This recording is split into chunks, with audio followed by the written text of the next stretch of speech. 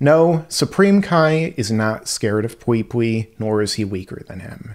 That's just there for the people who are already commenting down below and trying to say, based entirely off a title and thumbnail, that I'm wrong because, well, they obviously, haven't seen the whole video yet. But for those of you who are going to watch this whole thing, you guys are the super elites. Hey guys, it's Mike here. In this video, I'm going to talk about one of the biggest misconceptions I've seen in the Dragon Ball fandom, and I've been a part of this for a very long time. Not only on YouTube for over 10 years now, but, well, anyone who's a big fan of Dragon Ball probably knows that there's tons of misconceptions, either based upon people who haven't seen the franchise in a really long time, haven't read the manga, or just are either believing misconceptions or just straight up lying. And that would have to be why people believe that PUI is stronger than Supreme Kai and that Supreme Kai was afraid of him, which he obviously isn't if you use common sense, but as we know in this day, common sense is basically, well, a superpower.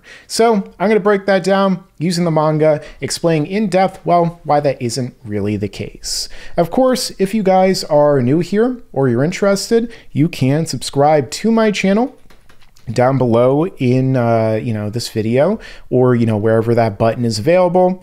Highly recommend doing so, because that way you'll be able to see all my videos whenever they come out, including, well, very long after the fact, because oftentimes what will happen is that during certain periods of the year, you will not be able to see my content because YouTube has deemed it not so.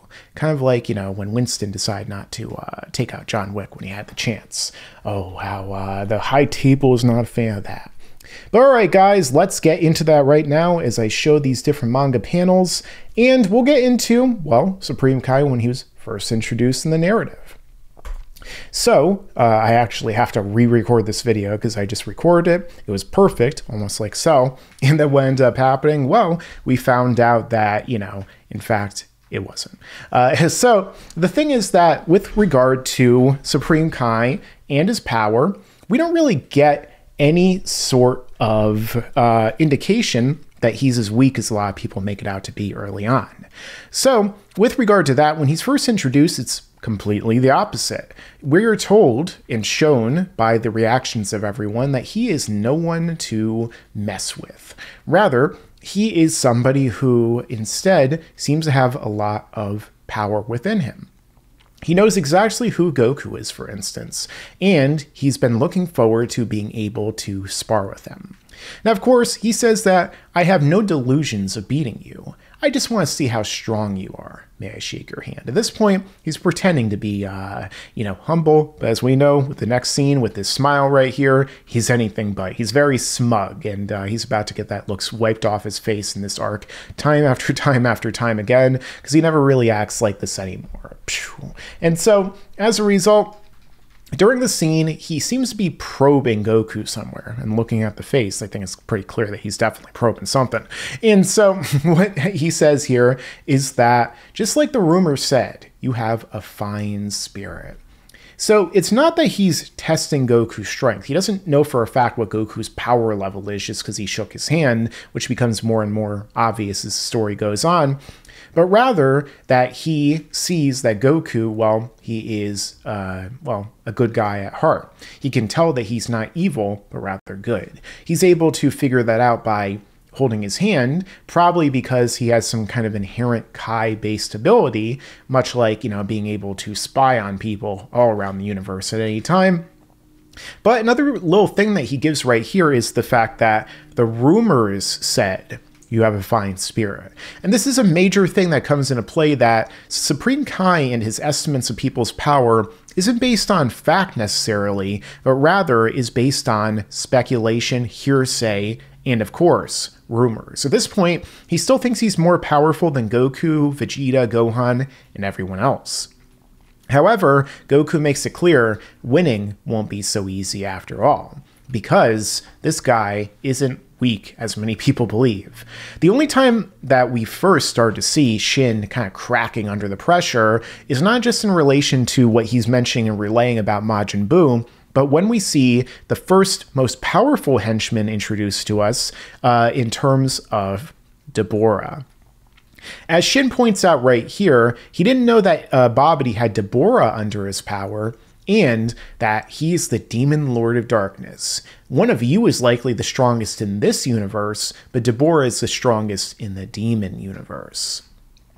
And then he goes on to say that he doesn't think that they have much of a chance because of the fact that Deborah is right there, which, he basically confirms right here when Vegeta asks him.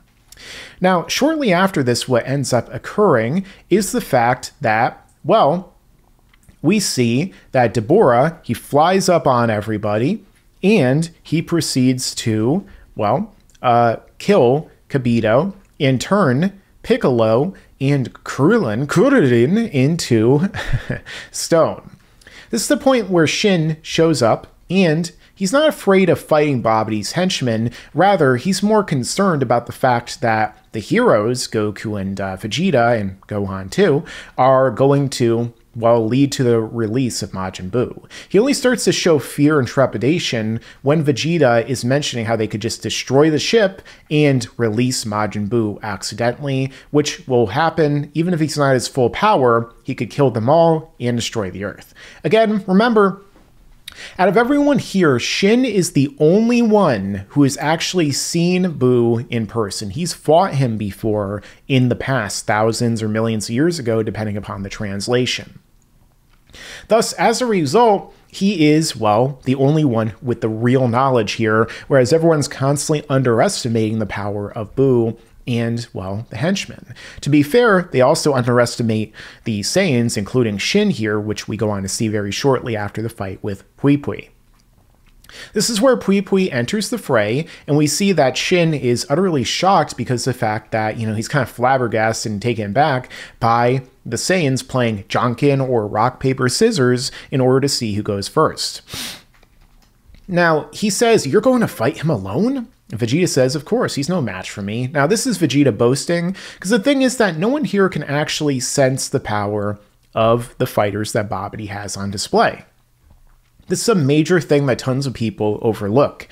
As Supreme Kai says right here, it is that they are gathered by Babidi. In this one, he just says he has strong fighters, but rather, he gathers the most powerful evil beings around the universe to fight for him. And he also strengthens them through the Majin Boost. I talked about in a video you guys can see in the top right corner just what the Majin Boost is, what it entails and does for the characters. Short story, it will bring out their fullest potential. But no one can sense the power of PUI, of Deborah, or Yakan, as I'll get into soon. It's rather that he's going on the idea that, oh no, he might have gathered the most powerful fighters in the universe to him, and these base Saiyans, they might stand no chance. We should fight him together. And so again, Shin isn't afraid of PUI. In fact, he wants to team up to fight him to eliminate any chance of any energy whatsoever being gathered to release the one he's really afraid of, Buu, because he's the only one who knows how strong he is. And we see this firsthand. We see that Vegeta is wrecking PUI with ease. And at this point, we see that Shin is acting like everyone else. Huh? Goku, well, he's not surprised, but Deborah and, of course, Babidi are. Deborah said that the Saiyans, they had the potential to help them to release Buu. But he doesn't actually know how powerful they are. A lot of people say that, oh, the reason why, he took his spit and put it on Piccolo, for example, is because Piccolo's weaker than the base Saiyans. No, he isn't. Obviously, it wouldn't make any sense for us to somehow think that Piccolo, who is stronger than semi-perfect Cell at this point in time, probably at least somewhat comparable to regular perfect Cell before he became super perfect after 7 years of a guy training non-stop, who was already not super far behind him in the Cell games, considering the fact that he was fighting on par with the Cell Juniors just like Vegeta and Trunks did, and we're gonna somehow believe the base Saiyans got hundreds or thousands of times more powerful in 7 years, even though they're only slightly above Gohan, makes no sense, and that whole argument completely falls apart. The fact of the matter is, I'm going to do a whole video about the base Saiyans and how strong they are in the Buu saga. I think in many ways you can argue it's massively overestimated by the fan base, but you know, people love numbers in this, especially big numbers in this fandom. But either way, as we see, eventually Babidi tries to give a improvement to Pui Pui to show just, you know, to help him by giving the 10 times gravity. He doesn't know that these are Saiyans. He doesn't know that they developed biologically under 10 times. However, what happens here? Does Shin immediately drop down? Is so weak? Oh, I can't stand under 10 times gravity? No, he doesn't, because it's nothing to him, just like it's nothing to Vegeta and the other ones there, especially in the anime where he's jumping around like a boxer and then just obliterates him easily. At this point, we see just how shocked Shin and Babidi are. Now, this isn't to show them side by side to show that they're just that level of power. No, neither one of them is physically relevant compared to the full power of the 3 Saiyans gathered here, but again, it's more to show that the ancient beings who this fight is really about are completely marveled and shocked by the true power of the Saiyans here on display. Just base Vegeta is able to easily kill Pui Pui. Supreme Kai is way more powerful than the base Saiyans, as we saw when he restrained Super Saiyan 2 Gohan and some of the other things that go on, so obviously he'd be able to easily kill Pui Pui himself. But the fact that he's shocked here by Vegeta is more that he had no idea Vegeta was this strong. He assumed that, you know, the base Saiyans were nothing compared to him or Babidi's fighters, so it's more of a subversion in that sense. This leads into the coming of Yakan. And at this point, we also get this iconic scene in the history of the Dragon Ball power scaling community where Vegeta starts to talk about how he doesn't think that Deborah is much of a big deal. Now, at this point, we say that, or we hear that Goku says that this is true in that 7 years ago, they fought Cell, and Deborah is probably about the same level of power. Now, so many people would be like, oh, he's referring to perfect Cell, or even to lowball it even more, semi-perfect or imperfect. No, Goku's talking about super perfect Cell here. That's the only Cell that they would be talking about. Toriyama makes his manga simple. It's very easy that he's talking about the strongest version of the strongest fighter that they just fought. Just like when Supreme Kai mentioned Frieza earlier, he was talking about Frieza's most powerful form. It wouldn't mean anything if he was like, oh yeah, all of the Supreme Kais could kill weakest form Frieza with a single blast. Yeah, anyone could do that at this point. That's the whole idea Toriyama's going for, that it's the strongest version, which I talked about in 2 videos, actually. One about how Deborah is, you know, who would win the fight between him and Gohan if the fight continued, and also who would win between him and Super Perfect Cell, both in the top right corner and on my channel. I did a lot of versus battles last year that you guys can all check out. This is when he starts to be surprised by the true strength of the Saiyans, because again, he was underestimating them until now. I can't believe it, the Saiyans are that strong? But thinking about it, Gohan was so powerful back then. What if that wasn't his full strength? And again, Gohan just went Super Saiyan 2 to show it off to Kibito. He wasn't really geared up and ready for a fight. He unleashes way more power when Boo is about to be unleashed. This is when Yakan shows up, and again, Shin shows that, you know, he isn't basing his power off of sensing Yakan, but rather off of hearsay. This is the monster Yakan, and nobody at this point can sense him, like I said before. You know, Goku is completely caught off guard, not in a super way where he immediately loses, but in a way to where he is shocked by the speed of Yakan on display. This is when Shin again says, let's help Goku. Not, oh, I'm so afraid, I'm going to go cower in a corner because I'm weaker than Pui Pui. No, he's saying, let's help Goku. He's like, okay, I'm going to fight this guy too. And realistically, he would have been able to beat Yakan based upon, you know, some of the estimates we can get from these fights. But the fact is that nobody senses him, nobody knows for sure, and of course, Goku wants to do it himself. And we get this even more proven when Goku's fighting in the darkness, the dark planet, and we see that he says not that he senses Yakan's power, but rather that he's able to tell where he is because of the motions of the air currents and other types of natural phenomenon. Again, proving that nobody senses Babidi's fighters, probably because they're powered by dark magic, but rather Instead, they have to kind of go off of fighting them hand to hand. Again, when Goku begins to fight as a Super Saiyan, Yakan absorbs his power. And this is the only time that they really start to understand just how strong the humans are, or rather the Saiyans at this point.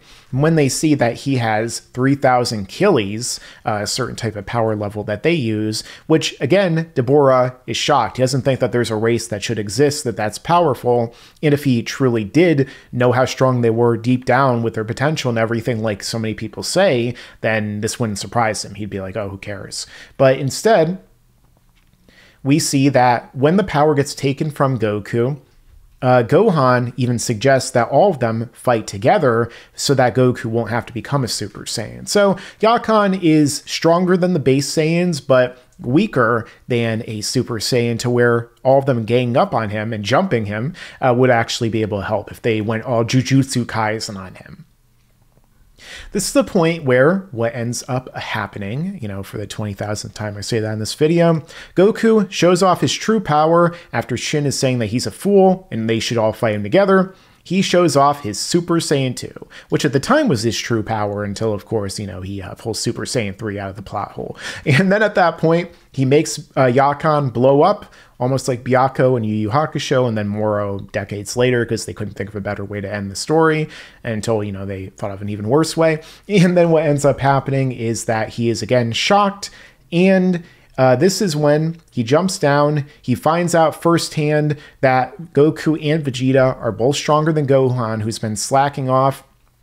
And this is when Shin finally admits fully that this is why they're so confident. When they want, they can power up just like Goku did.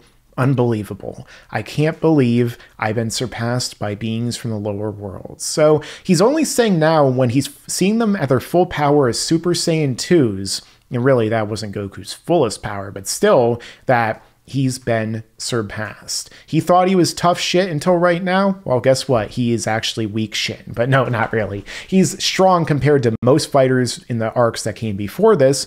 Would probably be able to fight very well against regular Perfect Cell at the very least, but nonetheless, he isn't quite on the level of the strongest fighters. But even then, we see more of this displayed. For example, when we see after this that Vegeta becomes Majin Vegeta.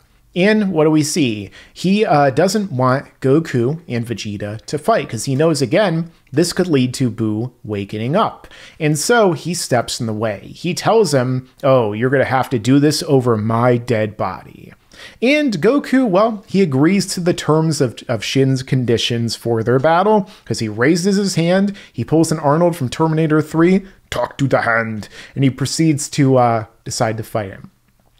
Even, both of them are shocked here, especially one of the moments I really like, the little moments here, Vegeta, totally shocked by this event. Gohan, Dad. And so what happens? Shin puts his hands down. He lets Goku do it. Now, there's a question of whether or not Shin would even actually lose to Goku here as a Super Saiyan. I know that one of the Daizenshu says that Shin is equivalent to Super Saiyan Goku from the last arc. I don't agree with that based upon what we're right about to see in a minute. Either way, the fact of the matter is that, he knows that he would not be able to beat Super Saiyan 2 Goku. He literally just admitted right here that he's been surpassed. So, of course, he's not going to fight. This doesn't mean he's weaker than PUI. He's way stronger than the other characters up until this point. He just isn't as strong as the top tier fighters that are right in his face. Now, this is something which is interesting because, again, he proves this firsthand when he says that, do whatever you like. Gohan and I are going to break the hatch and fight Deborah and Babidi. If the shock awakens Buu, there's nothing we could have done to prevent it at this point. It's better we do it this way, instead of waiting for him to reach full power. Try and make sure that this is recording correctly because I don't want to have to record this for the third time. If we're lucky, we'll be able to stop his resurrection. So Shin, once again, is saying, we're going to go and fight a character that was just said before when he was fighting against Gohan to be even stronger than Goku estimated, which is the estimation, of course, being stronger than Super Perfect Cell, Kanzen Cell, or, whatever you want to call him at that point. I'll show it right here, as a matter of fact. he says, "Was that magic? He's a lot stronger than I thought he'd be." So again, Goku is saying he's stronger than he thought he would be after he sees this magical blast from Deborah on display. In this version, he says he's a lot stronger. In the Viz version, they say it's a lot tougher. According to this, I believe this is actually what Herm said in the checker is correct, that he's a lot stronger. So again, he compared him before to Cell, and Shin's like, you know what? Let's go square up to this guy and fight him in a tag team match, playa. And hopefully we won't have to go one-on-one with The Undertaker. But, either way, he's right about to do that. Obviously, way stronger than Pui Pui, unless you're one of those people who thinks that, for some reason they're not, and who knows how that scaling works. I mean, it's a Buu saga, it's not the best scaling, but either way, he's right about to battle him. And, well, what ends up happening next is that they go to have this fight, and we see that this is when Shin begins to show off his truest, most powerful fear of all at the awakening, the resurrection of Majin Buu. And, well, this is when, again, we see that he is ready to square up because he thinks that Buu has not been beaten, or that he's not going to awaken until he does. But this is where we get to see Shin's truest strength of all. Because Gohan and Shin go to flee in terror, of course, as anyone would in the situation, after Buu annihilates Deborah easily. Rest in peace, the King of the Demons. Well, he gets turned into a cookie after this, which is even more disrespectful. But Gohan grabs him by the hand, "Come with me into the sky," like he's Superman Lois Lane or something.